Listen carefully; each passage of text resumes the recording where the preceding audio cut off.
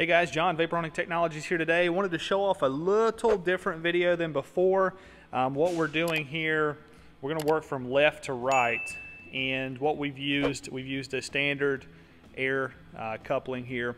What I wanted to show you was the difference between dry blast, aluminum oxide, wet blast, aluminum oxide, wet blast, glass bead, wet blast ceramic bead, and of course a raw unfinished part here. This is straight from the factory. This is what the part looks like after the machining process. And a lot of people, engineers specifically, always ask us, what the finishes are going to look like on their parts. Obviously there are a lot of different combinations that go into getting certain finishes and different results depending on the material that you're blasting.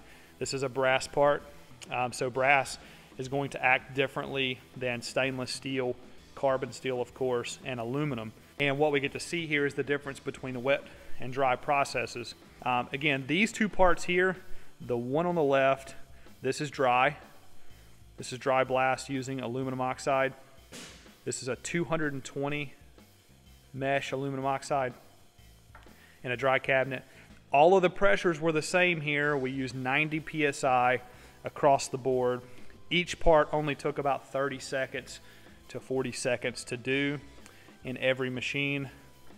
But dry blast 220, wet blast 220, and you can see the difference just between those two parts. Look how much more dull the dry blast finish is compared to wet. And again, the only thing we're looking at here are the difference in finishes. I'm not trying to talk about coating prep or surface finishing. I just wanted you to see what each part looks like. And in my opinion, glass bead always wins when you're looking for an aesthetical finish. Ceramic bead's not far behind, but that's glass and that's ceramic. Let me pick this thing up and get you an overhead view. But take a look at the dark, dull, textured. This is very chalky in nature. Even though this is a dull finish, it's not as chalky in the wet system. Glass bead, ceramic bead, and raw finish. So you would have to be the judge. You would have to tell us what you're looking for and what you want. That's why we do what we do here. We're always trying to give you options. With a vapor honing cabinet, you have a million different options to give you the finishes or the prep work or the coating removal work or the parts cleaning need that you have. We have a million different ways to do that.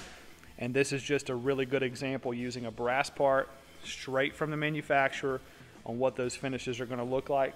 If you guys have questions about how we can help you, maybe what kind of finishes you're trying to achieve, or if you're trying to prep for some sort of coating, whether it's a powder coat or a thin film ceramic coating or some other exotic coating that's out there, PVD coatings, zinc platings, what have you, we can help you. We can help you set up a process to do that.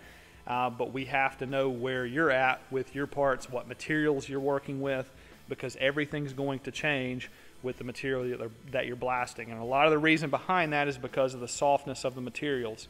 I mean, obviously this is a very soft metal, and so it's going to react differently than aluminum or stainless wood. So just to give you a little bit of idea, this is the difference between dry, wet, with using the same abrasive. Then we go wet glass bead, wet ceramic, and then a raw part.